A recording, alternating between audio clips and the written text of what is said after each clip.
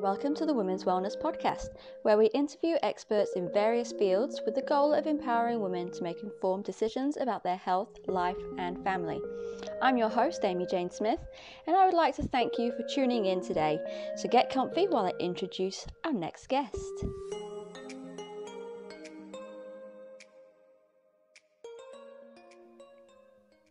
Hello and welcome to the Women's Wellness Podcast. My name is Amy and I'm your host. And today we are talking about breast cancer. And my guest today is going to talk a little bit about her story with breast cancer.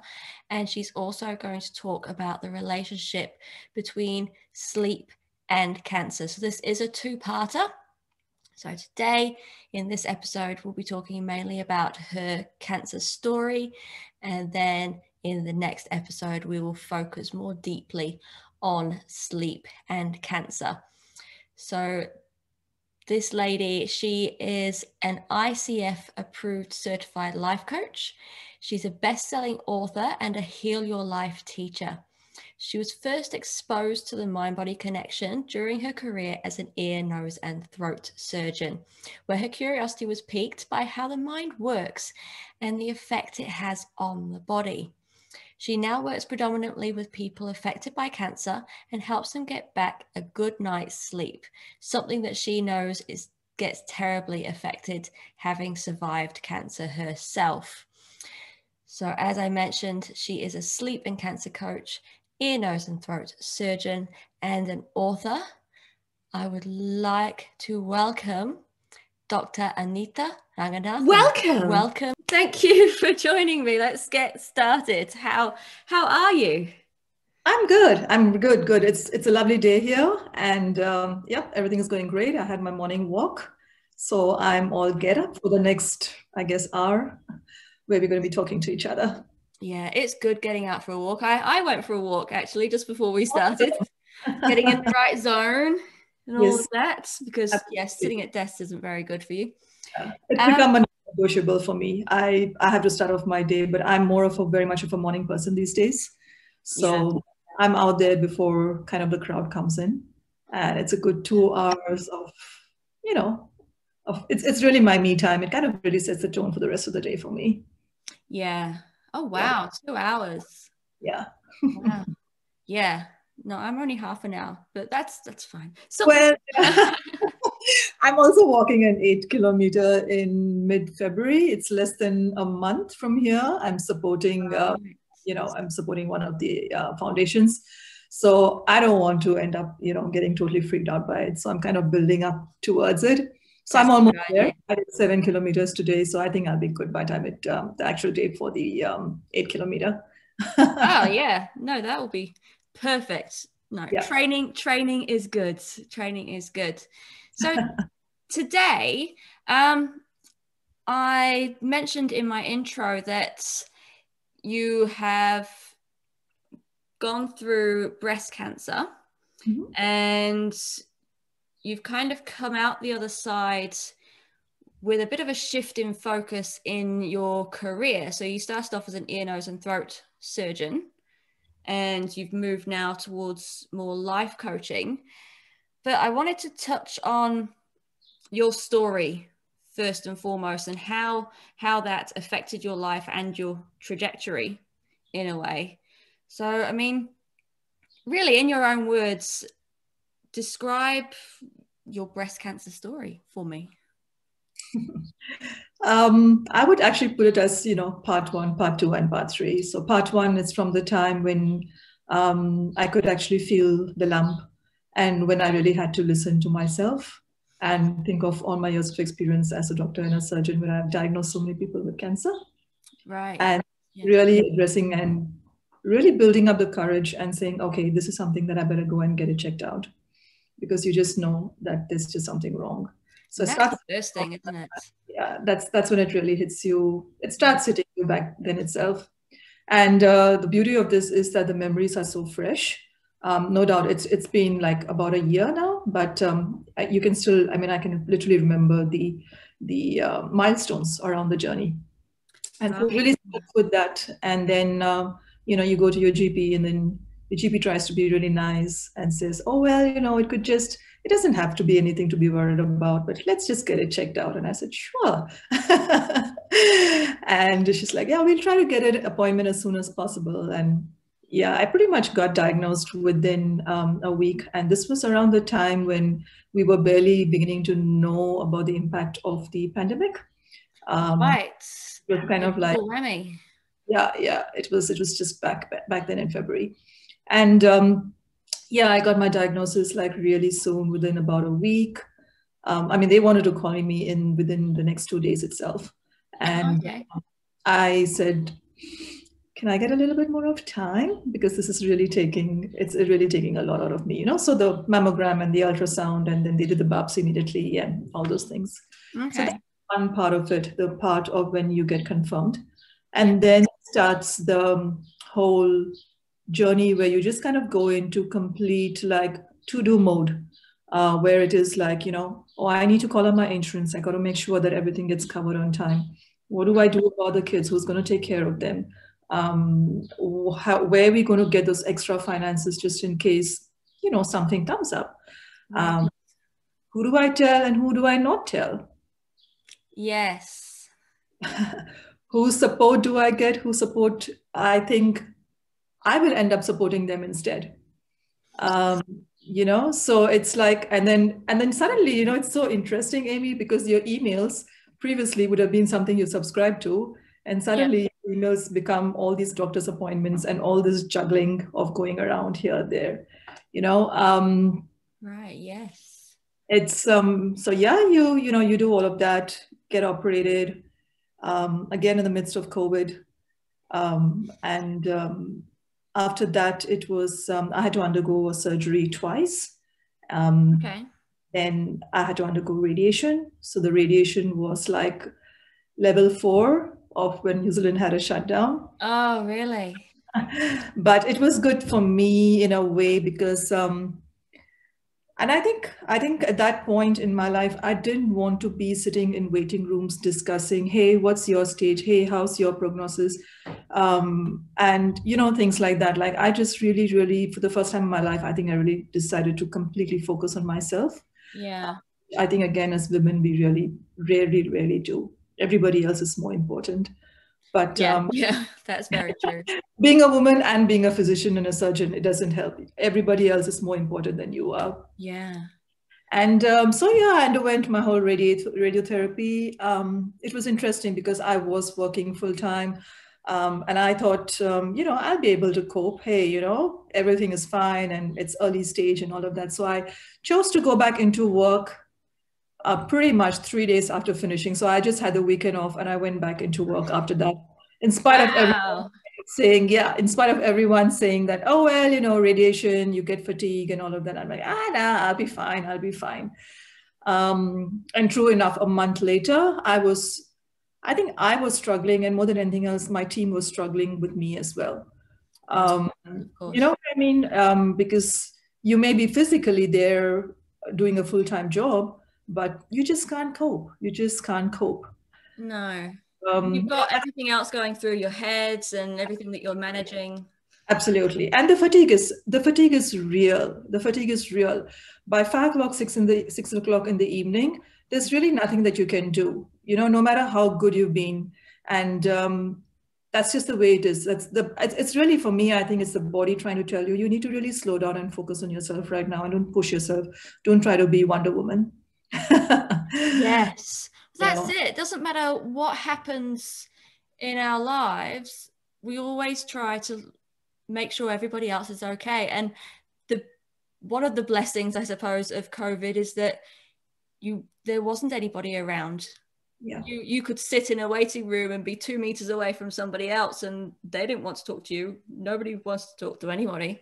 No. And it's quite a nice little safe space to not have to deal with anybody else's energy. Yes, absolutely. And I think for me, I was always very conscious of how much extra knowledge I wanted to have.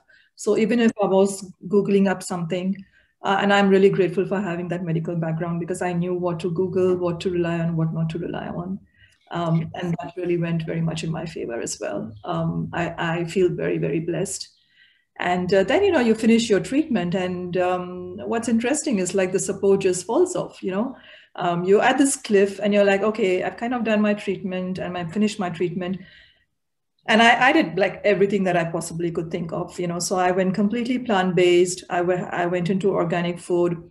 I was still doing my 20 minutes walks around the block because at that time we could only do, luckily at that time we were allowed to do exercise around the blocks. So I used to make sure I used to at least do that. I went heavily into juicing and tried to reduce as much of stress. I've always been a person who's done meditation and journaling, but this time around it was even more. So it was a really holistic thing that I looked, to get it as. It's like you want to really give it your best shot.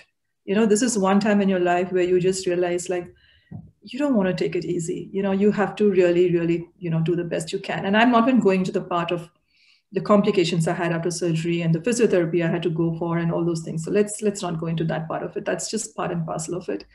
And so you finish your treatment, and then all that support and all the scaffold that's been around you it just kind of suddenly falls off, and everyone says, oh, well, you finished treatment, you're fine now, and you're back to normal.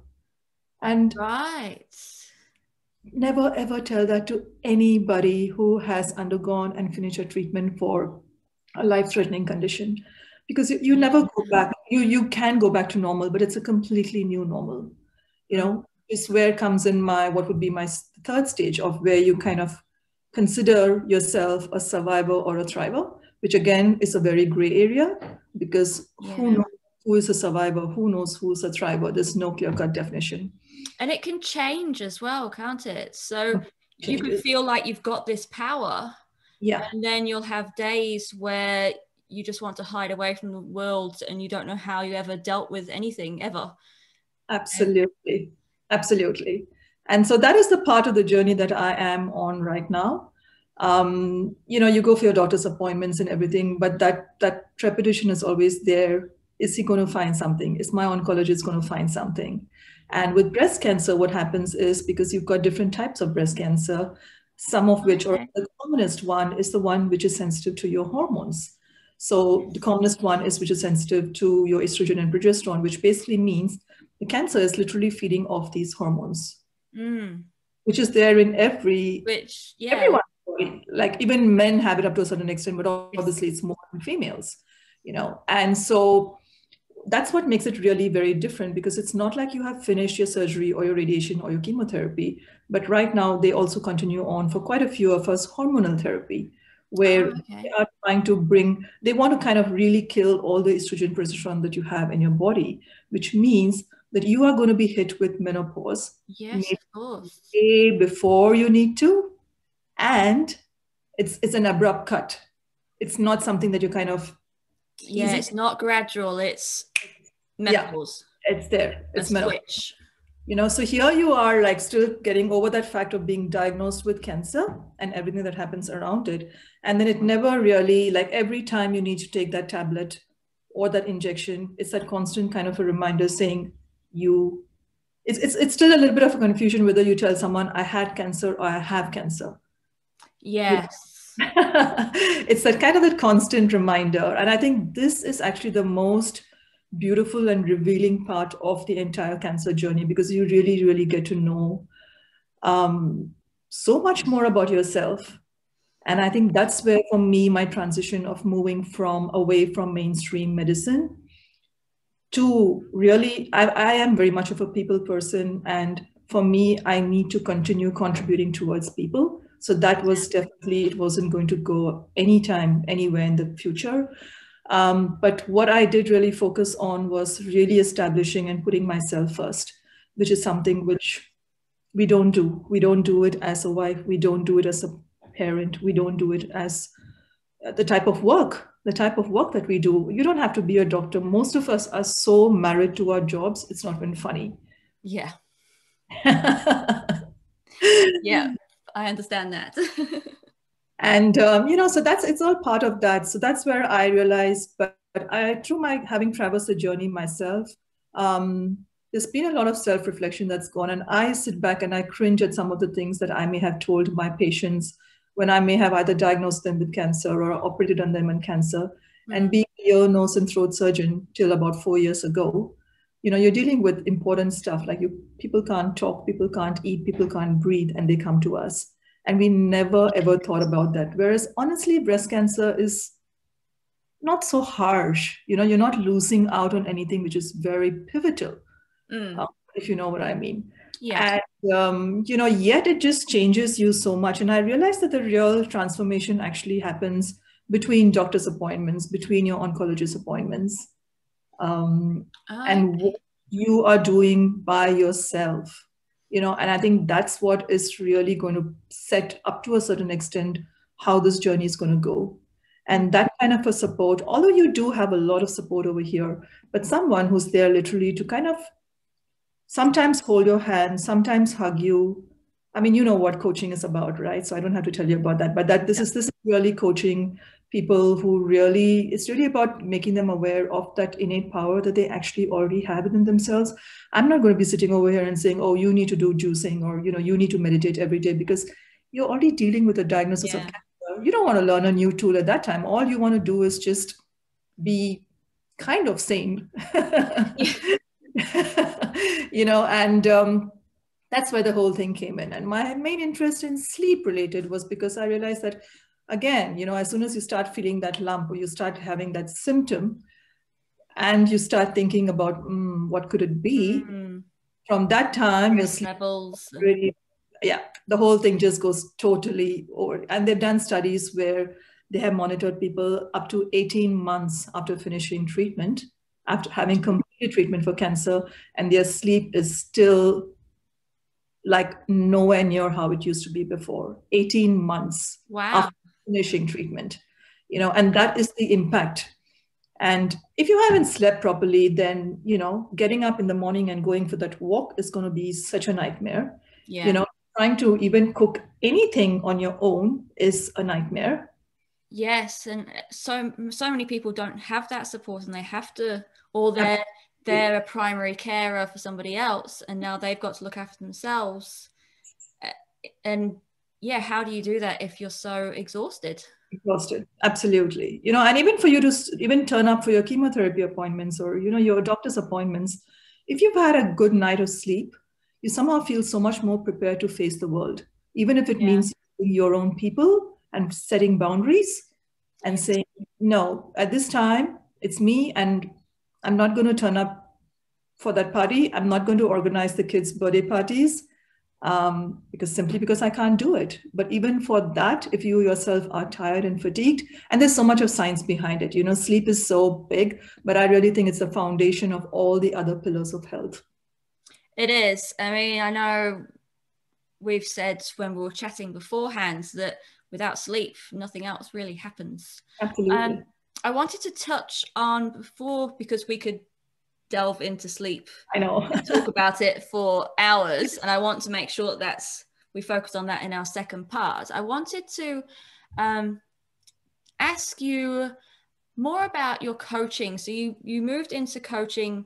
Was that 4 years ago when you switched out of the surgery, or is that kind of melded and molded and it's so interesting? No, it's so interesting. I did become my, the certification and everything 4 years ago. Okay. And then I moved to New Zealand.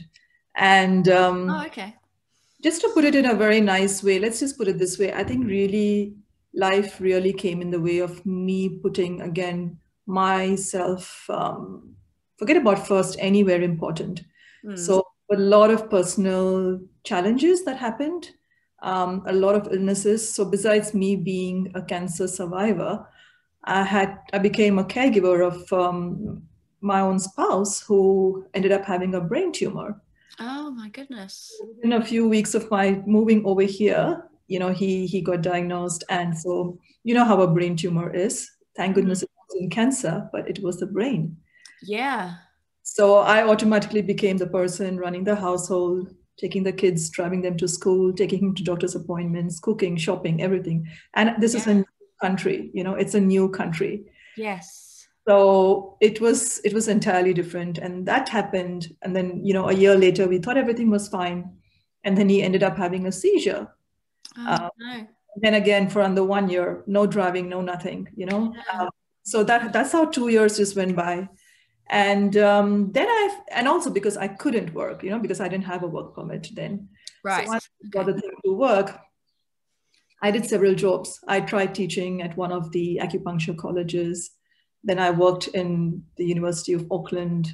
So I've done like 3 or 4 jobs. But what the last proper job I actually even had was in an insurance company where they wanted somebody with a medical background. So all of this, my plan was when I'm going to move here, I've got to requalify if I want to do my ENT. So, I've been preparing for my exams. But you know what? Life life is so unpredictable, and I think I've really realized at the end of this all is like it's already kind of almost up to an extent predestined, like they it has a way of steering you, doesn't it? Absolutely, right? Because initially you feel like they're just kind of pushing you a little bit, and then finally you get something as big as this, like staring in your face. And so I said, and I did the life coaching basically because I was coached. There was a time in my life where I got, I was coached, and that's how we get exposure to life coaching, right? When you're first at the other end. And I just found it brilliant. I'm like, oh my God, no one ever prepared us for things like that. No one has asked me these questions in my life. And that's where the whole beauty of everything came in. And I know even as a doctor, when the patients used to come, treating them of the colds or the coughs or something was relatively very easy. But I always used to ask them a little bit more and find out what's happening, why they're having it, what's happening at home, or what's happening at work and things like that. And this is like talking back 20 years ago, because it's been 20 years since I've graduated. Back then, no one talked about the mind-body connection. It was just there. It was kind of still very hoo-hoo. And then going, forward now, it's been proven. Research has proven how, your stress and inflammation and all of those things, it's all been proven now. And so for me, the whole thing of this whole coaching and everything just kind of came in really blended very beautifully. And as I said earlier, I knew that I wanted to continue working and helping people. As you can see, all my jobs also were either helping training medical students or dealing with people who have sent in insurance claims, who have sent in claims, they've been diagnosed with cancer or whatever. So I've always kind of about the person. Always that kind of a person. And for me, the fact that right now my life balance is very important. And the reality is that I come first. So for me, the fact that I have the privilege of having these amazing conversations after making sure that my cup of self-care is full, so I can be there and turn up for others, is absolutely brilliant. And speaking of self-care, it's not just about the cup. Like, that's yours. You have to give from the dregs in the saucer. Yes, absolutely. The overflow. Absolutely. Keep hold of that cup. Yeah. And that's a non-negotiable. Yeah. Yeah. Which is, again, super, super difficult for us. Yeah, it really is. Yeah. It really is. Yeah. So do you mainly work with women with breast cancer, or do you work with anyone? No, it's with anyone. It's with anyone who's had cancer, who's been diagnosed with cancer, who's undergoing treatment with cancer. For cancer, because it's, everybody needs that support. Everybody needs that little bit of that help. It's also about preparing them and empowering them through different parts of the journey. Yeah. And not really just putting everything, say, in the doctor's hands or whatever. So I do not give medical advice. And that is something which I've got to very, very clearly state, because I am not there as a doctor or a surgeon. I am here just as a coach. But what I could help them is, and what I do help them with, is simple things like, you're going to meet your surgeon. What are the things that you think you could ask? How do you go prepared? How do you go prepared for your chemo? Because these are general things, but yet at that time, you're just not prepared. You're just not prepared. You'd rather have somebody, because I know if I had a coach in my cancer journey, like, I sit back and think one or two things which maybe even I would have been able to do better. And this is in spite of me kind of being a little bit more of an advantage compared to others. And I feel if I had someone who just said, all right, so today your to-do list is this, because you just don't want to think. You just want someone to really just take over and say, okay, this is what you're going to be eating, or, whatever, this is how it's going to be. And I think that's where a coach is really brilliant. Yeah, and somebody who's gone through it as well, like myself, I haven't been through that journey.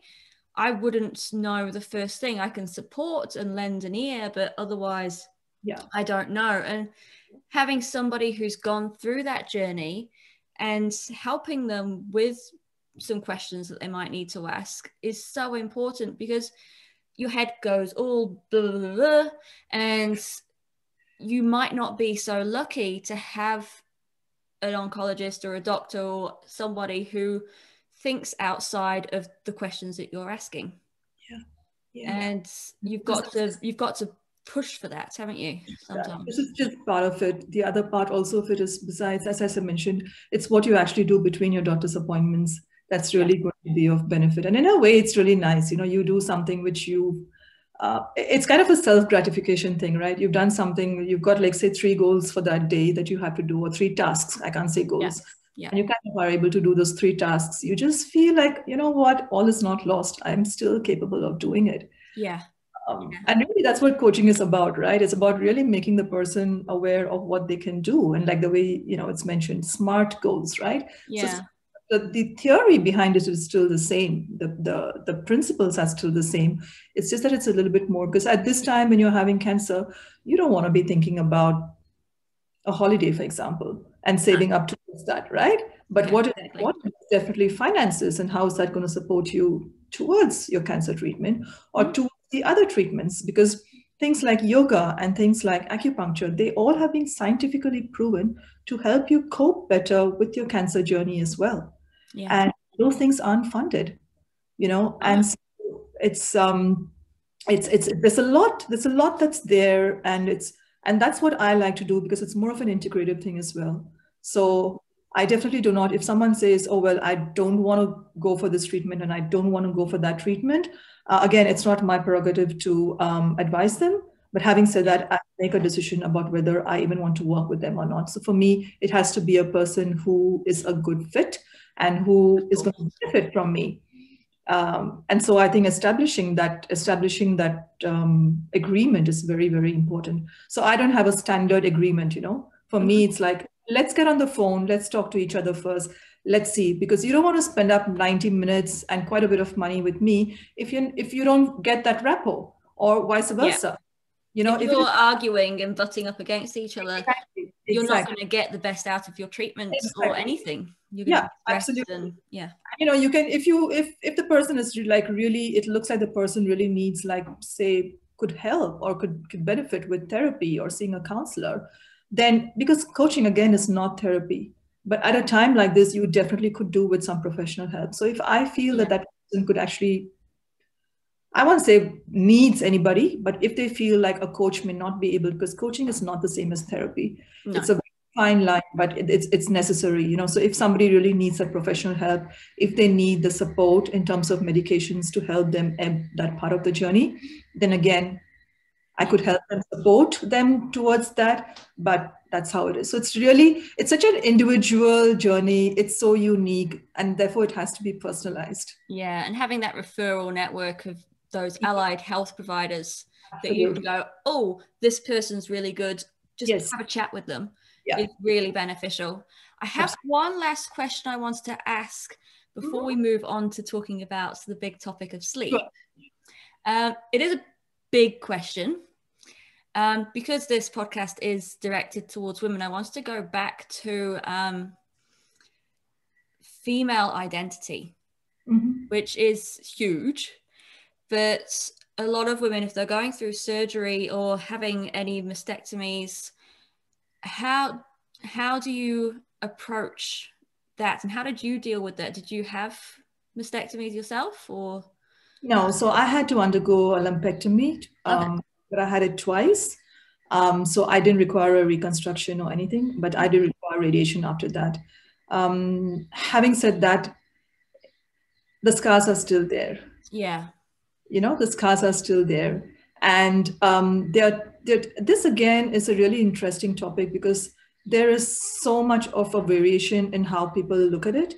Mm. Uh, like, many ladies are like, my gender identity doesn't have to mean that I have to have my breasts to be considered a female. Yes. And I would rather live with that thing of saying, I got rid of the cancer in as or reduce my chance, because quite a few Mm. people go for what's called prophylactic mastectomy, which has become quite famous because certain actresses and people who Yes. have gone for something like that. And again, it's about really saying, do I want to live with that constant fear Mm. of having maybe one small little cancer cell, versus saying, okay, this doesn't make me in any way less of a woman compared to not having it. Yes. Um, and it's also, you have to, even if you do try to go in for a reconstruction or you go for implants or whatever, what I really want to emphasize on is that you need to be really, really well informed. You need to know Yes. the pros, you need to know the cons, and more than anything else, and most importantly, it has to be your decision because it's your body. It does. I mean, I know right now, if somebody said, yep, there's a lump, you have cancer, I would just be like, take them, take Yeah, it, go. Just, absolutely. but if I'm in that situation or after that situation and they have removed them, then it's, oh wow, what's happened? Yeah. There's a yes, okay, just get it off like there's a spider on me, Yeah. or and then realizing, hang on, what have I actually done? Yeah. Is there a mourning period for that, even if it is bigger than just your breasts? There is a mourning. In fact, it's a beautiful question that you asked, because believe it or not, there has to be a mourning period. Yeah. If you don't have a mourning period, then you're going to end up having a lot of other issues. PTSD is so common. Mm. PTSD is especially for highly driven women, who just don't know how to sit and not do anything. Let's put it that way. Yeah. Whose identity is along their work and being the perfect mom. All those things that we put ourselves up on. Yeah. Even though this is your body really kind of giving you the huge warning and saying maybe it's time that you really need to have a relook at your life. Mm. If you don't really go through that period of mourning, it's going to hit you, and it's going to hit you so hard. It takes so much more. Yeah. So, however you want to mourn, it's up to you.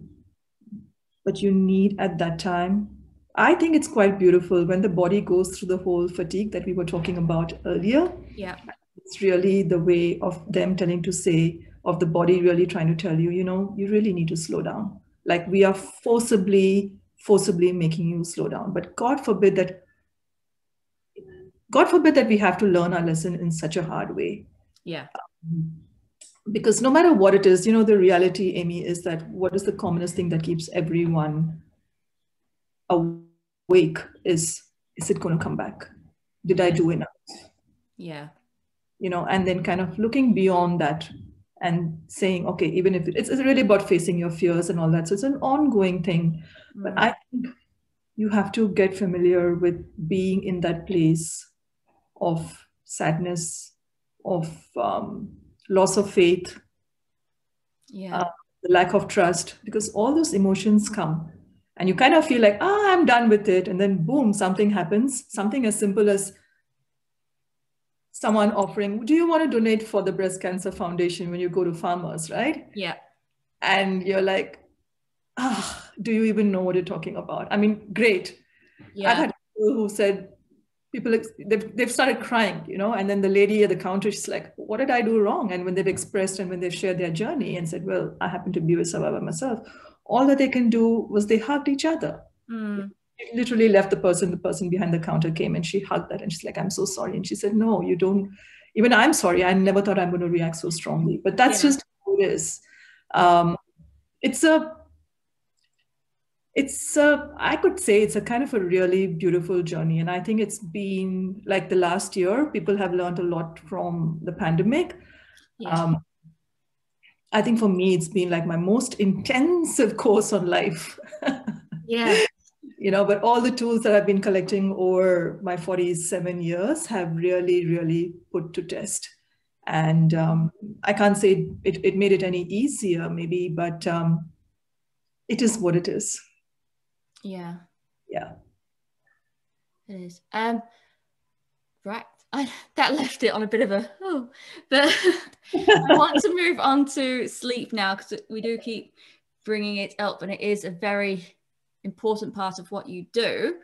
So we will reconvene next week, which will be 5 minutes or a minute or so in real life, but for everybody listening, it will be next week. So thank you for sharing your story. We could have gone on for so much longer about it, and I have a million other questions, but yes, just thank you for that, because it is. Well, I have a small freebie. I do have a small freebie though, if anybody is interested, because I had written about my journey in one of her books, which was I'm a co-author of. It's basically 24 of us had got together, and all of us are not, I was the only one who was talking about my cancer journey, but it's 23 other women who have really risen from, it's called the Shakti Awakening. So you know what Shakti is. So it's kind of the Shakti mats. Yeah, yes. Well, those are a little bit more painful. But Shakti is basically the inner strength that each and every one of us have all the time. And it's really about how we risen, kind of the rising of the phoenix. That's the other way of looking at it. And so that's a book, and I would be more than happy if anybody's interested, then, you know, they could, I don't know how you connect, but I would be happy if to just share the link and they can, if they just want to think about it. Well, what I can do, if you give me the link, I can pop it in the show notes. Absolutely. Along with all of your details of how to get in touch, your websites, your LinkedIn, Instagram, and Facebook. Yeah, gosh. Well, and also I've got written down that you've got a couple of workshops coming up, or masterclasses. Do you want to tell me about those before we sign off for this week?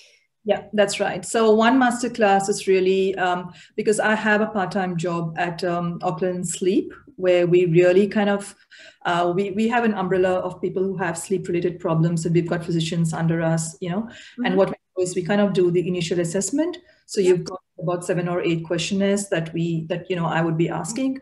And then that is followed at the end of that, we get a clearer idea of whom you need to see, because sleep is so big, right? It's such a big umbrella. And so it's really about directing and saying where it could really help and who would really help, what could help, giving you a little bit of a direction, and we actually help you, and we actually would refer them, and we follow up with you and things like that. So the masterclass is that part of it, along with some tips that I would be giving along with it as well. So, you know, like sleep hygiene or whatever. So that's one part of it. And that's one masterclass. This is for the general people. You don't have to have cancer for that. It's for anybody who's got any sleep-related problems. Many a times we have people who come with their partners, because that's the main thing. Partner knows more than they do. Yeah. So that's one masterclass. And the other one is really about, it's called What Did Cancer Do to My Sleep? And that's pretty much what I'm talking about, which is, you know, what exactly happens, a little bit of the science, because no one really wants to know so much of the science. What people really want to know is what can we do about it? But to know what to do about it, you need to have that little bit of that background. So it's going a little bit into that, the different parts of your cancer journey and what you can actually do to try and get back a little bit of a normal sleep, to really make you feel like it's worth getting out of bed, no matter what. And that's the other masterclass that I'm doing as well. Right. Yeah. And it's a whole integrative thing. It's a whole integrated thing. It's not only about taking the melatonin or taking the sleeping tablets or anything. It's really about everything else that's also helped me on my journey as well, whether it's food and nutrition, whether it's aromatherapy, you know, all the other things can be there, because I really believe strongly in an integrative approach to cancer as well. Yeah. Well, everything's connected. Yes, absolutely. If something's out of sync, yes, it's like dominoes. Yeah. So those are my 2 masterclasses that are coming up. Yeah. Excellent. Do you have booking links for those?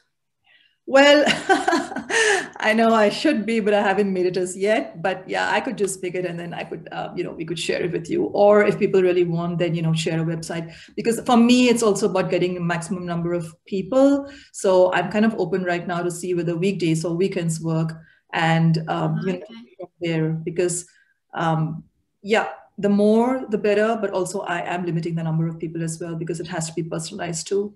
So I'm just right now collecting what people are looking at and what would be the convenience for them, and then take it from there.